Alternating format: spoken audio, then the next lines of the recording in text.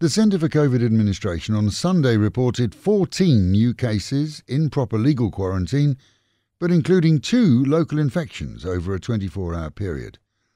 2 women were found positive in Bangkok and recognised as local transmissions, one who travelled to Chiang Rai and the other, a health officer, who worked at a Bangkok alternative state quarantine hotel.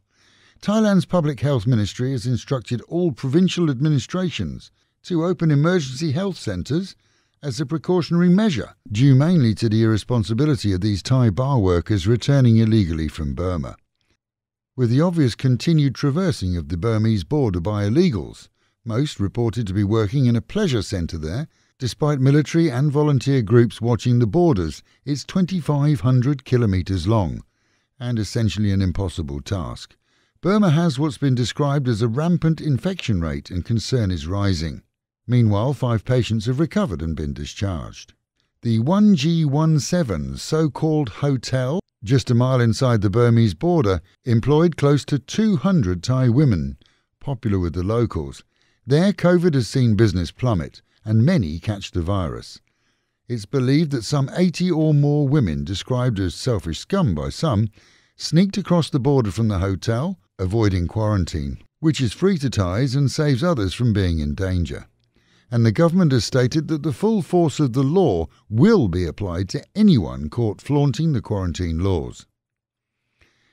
Many prisoners here, including those jailed for political activities, have seen sentence reduction and in some case freedom, as His Majesty the King granted amnesties to inmates nationwide to mark Father's Day and the birthday of His Majesty the late King Rama IX.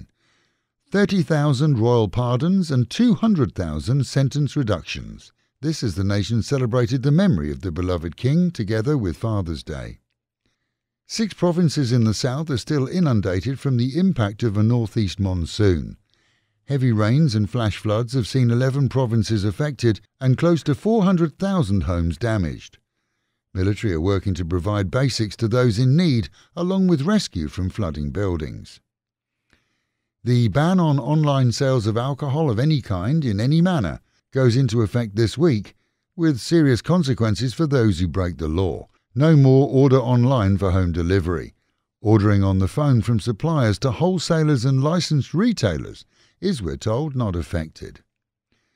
Meanwhile at home, and last week's complaints by members of a so-called share group, essentially a friendly society where members save money towards a return after so many months, are unlikely to see any of their so-called investments ever again, or the arrest of the woman who's said to have headed the operation and fled with millions of baht.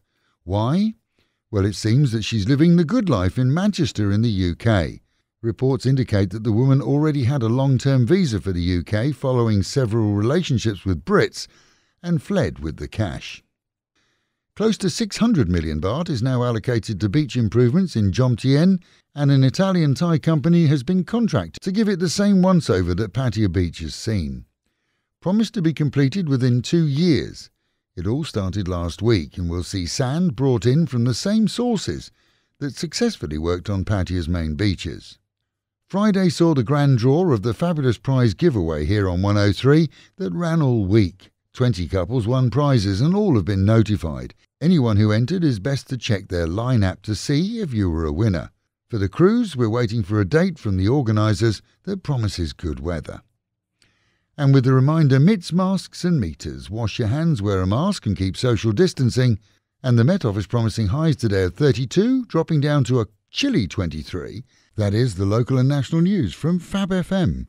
For videos and of course to keep up with fabulous Pattaya, visit alwayspattaya.com.